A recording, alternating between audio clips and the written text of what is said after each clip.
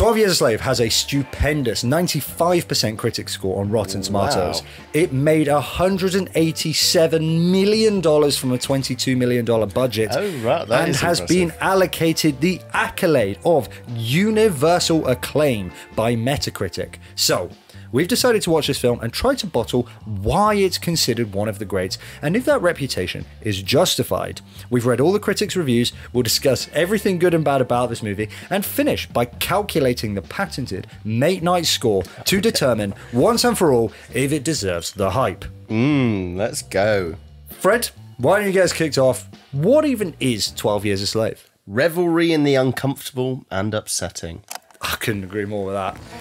I gotta say, even outside of what I thought of it, what was abundantly clear is how they really marinated in certain scenes which are supposed to be disturbing for the audience. They really allowed you to, as much as it's possible to do for an audience member who's not experiencing this, feel what horrors the characters were going through. And I really respected it for that. I'm going to say this because it was kind of funny. I watched it on a train. Okay. The most difficult film I've ever seen in transit. That's a bad film for a train. I don't know why. Maybe that's a future May night thing, maybe. Don't watch it on a train. It was a very busy train. And there were moments where I literally was just like... turning the brightness down to 1. Pretending that I wasn't just watching 12 Years a Slave. Okay, but so if you could quantify how much you enjoyed this film as a number... In a number... Gut reaction. Just enjoyment, not how good it was, but how much you enjoyed it. Not the main eye score. Give me a 3. I've been missing a 3-2-1. Okay. You hit me with that. This is not the main eye score. This is just for me to understand. Personally, what I thought. I will give you mine as well. What you enjoyed, how much you enjoyed this film. So hit me. 3, 2, 1. 8.2. 7.2. Ooh, okay. Okay. Enjoyed it a bit less. Okay, so please Still good. Continue. Where is this 8.2 qualitatively? A great film. You really enjoyed it? I was really surprised by how much I enjoyed it. Yeah. Okay. And to be fair, I may have fallen into the classic trap, but it's in my enjoyment score, so I don't mind as much of being. Oh, I'm surprised how great I think this film is. Sure. And I for that reason was like, it's hitting 8. It's definitely hitting 8 for me. Nice. Is there anything that kind of really spearheaded that and caused that to happen? Any particular element? To be honest, I don't think I've really watched many slavery films. Yep. So for me, it's not a tired... I know some people say like, all right, they're making another slavery film purely for the sake of a bit of... It's a genre which you expect to do well. Yep. So it might be kind of ground that maybe is already tread. Yep. Not bringing anything new to the table. So I know that some people would say that they're not that interested in watching new slavery films. I haven't had that experience, so I was really interested in the real life events of what were happening, the horrors of what happened. I've known and heard about it, and yet being able to properly see it all the way through, like just a horrific situation for a man who still doesn't lose his hope. One thing that we spoke about Joker actually recently, one thing I really didn't like that much about Joker, and I don't generally like about films, is just we are going to show you how bad things can get.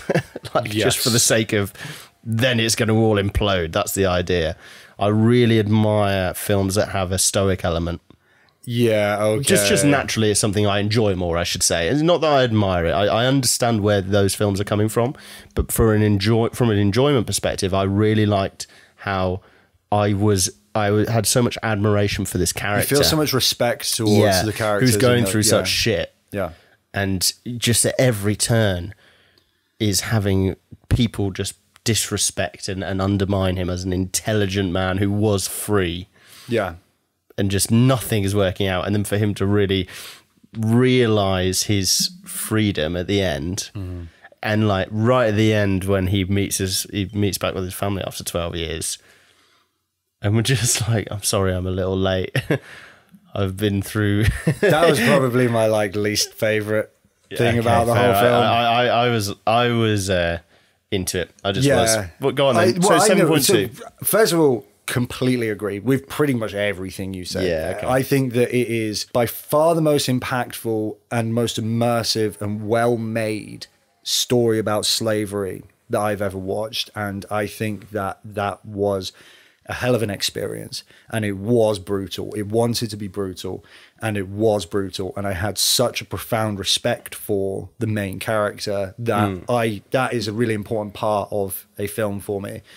So I really liked that. The thing that really, I went into this thinking, I've always been quite excited to watch this film. It's one that I've never got around to watching. I've always thought it looked really cool. And I was like, oh, it's such an interesting idea. This person who's been kidnapped and put in slavery, but they are like a proper fucking switched on person. So that you can get some emotional depth out of that pain in a way that is just profound and painful to watch.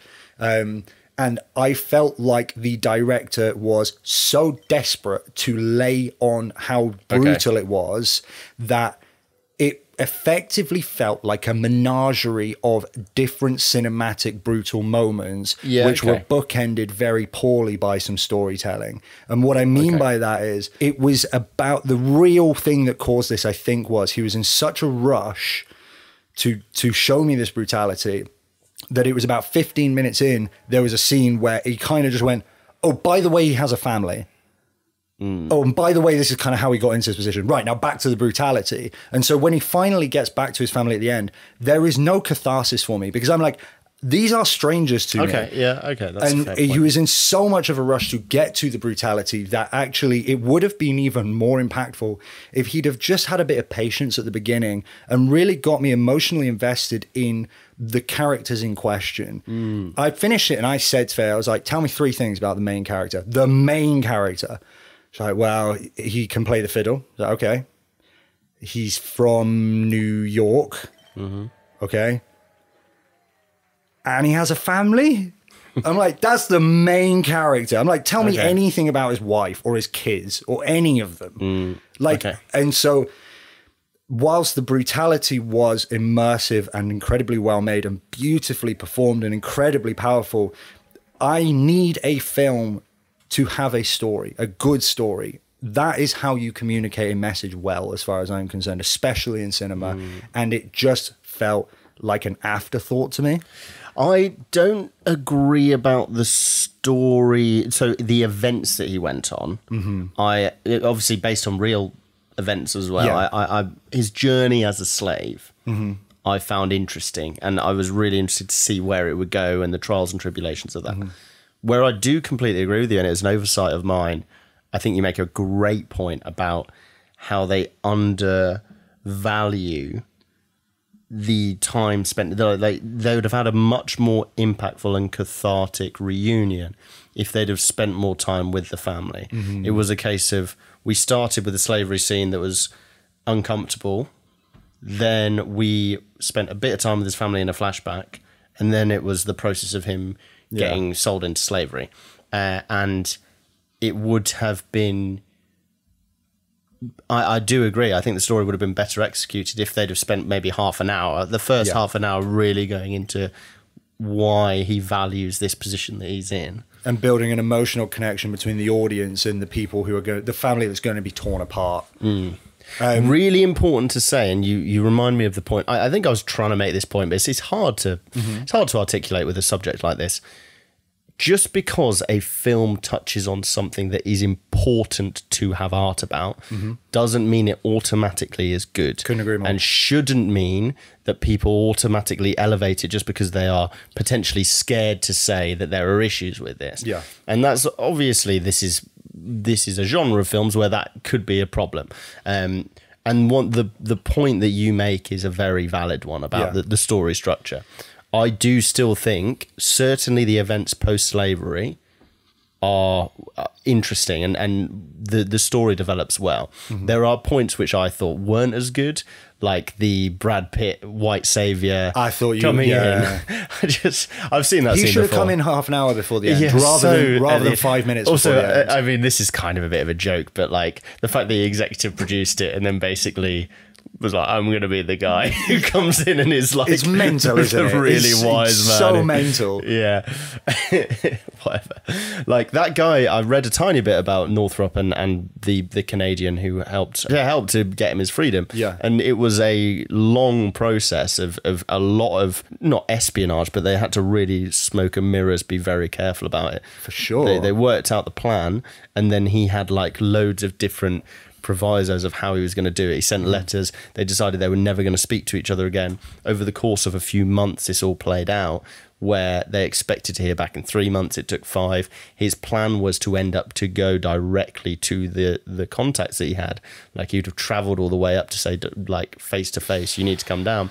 So this was like, could have been, again, like a 30-40 minute section, which would have also made Brad Pitt's character seem less like a white savior. Yeah. I don't like that idea as just, oh, we're just going to paint people with that brush just because there is a white person in it. In this case, there genuinely was a historical figure who really helped.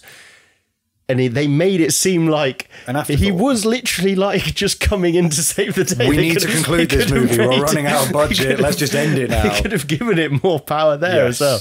So, yeah. And one thing I do want to say, the uncomfortableness, yeah, he obviously was thriving in making those moments happen and really savouring the point to make them as they were.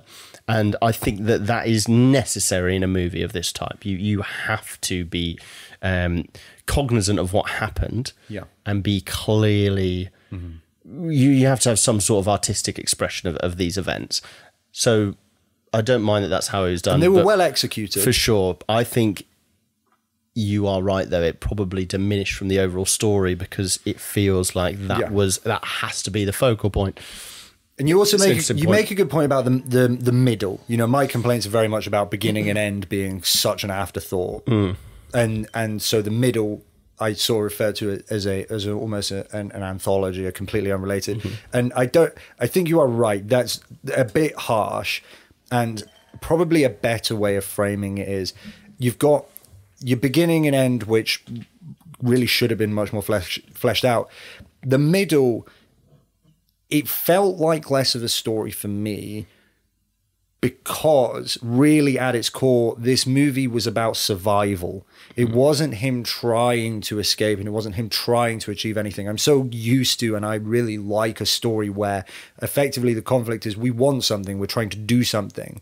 And whilst it didn't have the beginning and end, the middle, they aren't unrelated. There was a journey there, but I just felt like it wasn't trying to go anywhere, but actually, if the point in the movie is, I want to immerse you in this part of history, which it did exceptionally well, part of that experience is survival. Like, it's not going to have this beautiful fairy tale, oh, we're going to try and achieve this thing, and this is going to be a 90-minute beginning, middle, and end jolly. No, it's about, like, surviving brutality. It's about, like, just making it.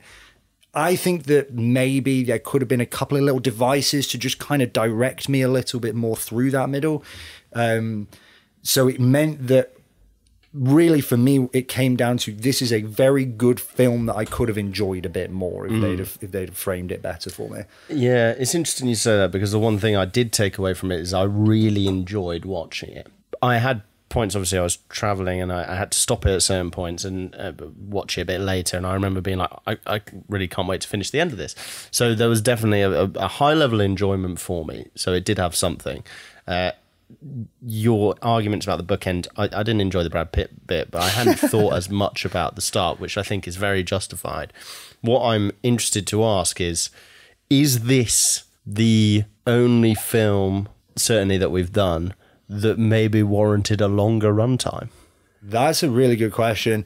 We're talking about 12 years. Yeah. How long is it at the minute? 2 hours 20? Yeah, it's right? like... So it's already quite long. Going into it, I thought it was over 3 hours. I just presumed it was. It seemed like the sort of film it's 12 years. Yeah, it's 12 years in... films of that nature tend to be 100%. Kind of longer historical films. I think that... Here you go. I think that you could make it longer and it be better. But I also think that you could make it better without making it longer. I think that you've got options there. It doesn't need to be longer. I think that you could take some of the stuff out if you needed to tell an impactful story. You could keep it 2 hours 20 and just adjust the balance. But equally, that middle is so important, especially because it is biographical, that in some ways it would feel wrong to take anything out of that. Any more out of that is no doubt they've taken tons out. I mean, you referred to the Canadian who helped him. There's a whole thing there that they've had to take out. You probably wouldn't want them to take too much more out, because that really is the soul of the movie, is this human being who you clearly respect, watching him survive these horrible... They want to spend as much time as possible on his trials, which is fair enough. Yeah. But probably would have made a richer film if they'd have... Let's say they had to keep it in 2 hours 20, maybe shorten that a bit. I don't know, it's tough. That's why I think you might have just needed to extend it. Well, the Brad Pitt thing, I think, could have been involved in the stuff that was already happening in the half an hour leading up to the end. And it would have been quite interesting to have a scenario in which maybe our main character obviously doesn't have a much trust for white people, and there's this relationship that builds between them where he starts to learn that this person can potentially be trusted. That would have been a really enjoyable part of the movie that could have happened within the sequences that were already there. Just bring him in a bit sooner, maybe start him dotting around in the background, see him talking to Michael Fassbender's character. Oh no, it's another evil white guy. And then slowly we start to build a bit of a relationship there. I think that would have felt much more earned. Yeah, okay, I agree. And I still think, though, you could have... Like, I felt like the slavery section, that whole kind of middle 3 quarters of the film... Yeah. I didn't at any point feel like this was that this was dragging. Yeah, I think you're... Yeah. So I would be perfectly happy to keep that as is. You still get the uncomfortableness, and you get to give, time to the horrors that you're seeing. But you could just add an extra 20 minutes at the start. Like, it doesn't need to be long. The start needed it more than the end for me. Yeah, okay. And change the end so that Brad Pitt's character is integrated a bit sooner. Yeah. One thing that I want to just mention before we move on to anything else, a cool as hell scene, is when Chiwetel's Ejiofor's character, Solomon, has to convince Thingy that... You remember he tries to give the papers to the other white worker that comes on, who's a drunk. That was so cool. I know where you're going. And he basically gets called out. Fassbender's character comes in and be like, oh yeah, I know exactly what you've done. You can read and write. You were going to try and send a letter out of here, were you? And for him to just turn it on and be like, well, obviously I can't. Yeah. Like that whole sequence. I think that might be my favourite scene in the full thing. Like him just showcasing his greater intelligence than both of them to dupe them. It just like completely say, why is he in here? And keep his cool in like what would have been obviously doing a such situation a cool way. that you would be like gasping for air trying to talk and just give the whole game away if you were a lesser man. I think really at the core of what makes this an enjoyable movie is the performance and the character that led the whole thing. I think that you just felt a profound amount of respect for him, and it did make the brutality feel more painful because it was this individual that you admired going through this, and seeing this like completely undignified way of treating him just made it feel so much more powerful, I think. Yeah. What did you think of Michael Fassbender in it? Very racist, wasn't he? Yeah, that was more the character. He didn't write that bit himself. No, we want you to be Brad Pitt's character. No! Look, that's the one thing, like generally, the stereotypical white slave owner character... Felt a bit simple. They're just too evil, yeah. He is what he is. He's supposed to be the worst of the worst. There are a few scenes where he really got to like show his range and go for things, and it didn't even really work for me that well. Sure, okay. I thought that generally when I watch things of this nature, I'm never watching it for the people on that side. Yeah, that's fair. But he did have a lot of lines, which is why I thought I would ask you. Well, maybe I'm just saying I don't think he did amazingly. I think he middle was of the road, pretty not middle too of the road. bad. The Benedict Cumberbatch character and performance. You know what? I actually found his character so interesting because that's almost an example of like not the worst of those. Sorry, not the worst of the people that you'd find in that period, but in a way they are worse because they really do know. I love that moral complexity. Yeah. And maybe the saddest part of the whole thing is when he thinks that he's doing right by saving his life, when he knows that he's he knows there's something more going on here, and he's trying to tell him and try and put his trust in it, and he like... No, he says, what about my debt? That's what he says. He basically says, like, I can't because of money. And I couldn't agree more. I think character-wise, that was very interesting. I think one of the things that it made me feel that I wasn't expecting was... in addition to the moral complexity of this guy feels a bit like a good guy, but he obviously fucking isn't because of what he's doing, was this kind of weird feeling of Stockholm syndrome where you like almost love him a little bit, even though you're like, this is a scumbag. And you see that, I mean, in the other slave, when they originally get taken from their homes and stolen and put into the slave trade, and then one of them gets picked up by their master. Yes. And he's like, Master, oh my God, I can't believe you're here, tell me. And he's obviously been completely affected by the master-slave owner dynamic. Yeah. Like, he's like, we don't want to cause any ruckus here. We want to stay, we want to be smart about this. Just survive. Yeah, exactly. Which has been a theme that just kept coming, yeah. And yeah, as well, Benedict Cumberbatch, his wife in it has the same sort of... Like she feels like she's right. Why don't you have a cup of tea? Why don't you go get a drink? It's like, yeah, but you still own this. Yeah. Like you still like you'll get facilitating you'll get over this. your children. That was it. Yeah. And it was like there was a sense of empathy on her face that was so strange to watch, and I really liked that. I think that moral grey area that the film gave was certainly very interesting. Much more. Those characters are much more interesting than Fassbender's character and his wife is just the overtly racist characters. Yeah. It's interesting to see those that are more morally grey. Okay, it's time to settle if this film justifies the hype. The score it has on IMDb is 8.1 out of 10. We're going to visit the Make Night Machine. We'll probably do some very strange things in that caterpillar. A caterpillar. Yep. Maybe a butterfly. And what we will come out with is a score which, as everybody knows, is never ever wrong. Never wrong. It's never been wrong, and it never will be. So we'll be right back. Thank you very much. Beep.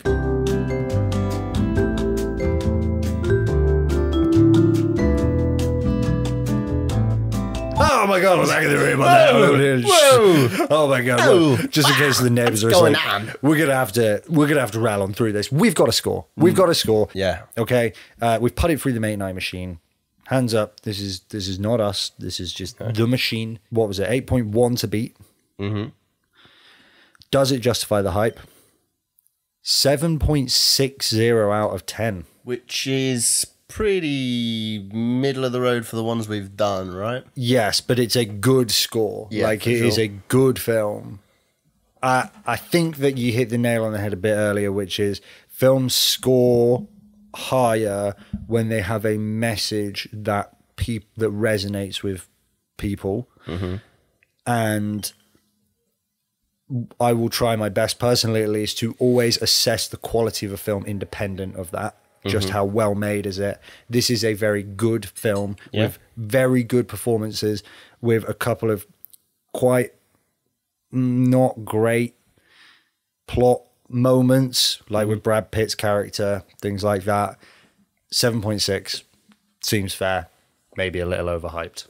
Yeah, for sure. You know how I'd say, like, I'd probably encapsulate it like this. There were some moments that were made purely to be disturbing and unsettling, and obviously the actual content of the film itself is, incredibly impactful.